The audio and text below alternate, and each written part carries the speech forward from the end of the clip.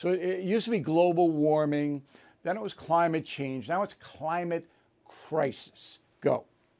That includes the biggest, most important climate commitment we've ever made in the history of our country, $369 billion toward climate change.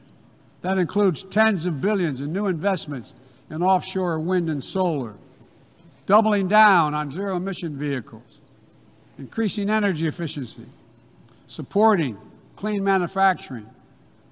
Our Department of Energy estimates that this new law will reduce U.S. emissions by 1 gigaton a year by 2030.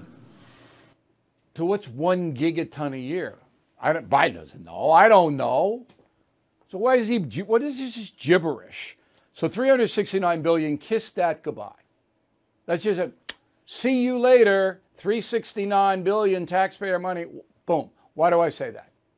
Because Biden knows, or maybe he doesn't know, but he should know, that China, India, and Russia aren't going to do anything about the climate crisis. So everything we do and Europe does and New Zealand does is offset because the Chinese are building coal plants.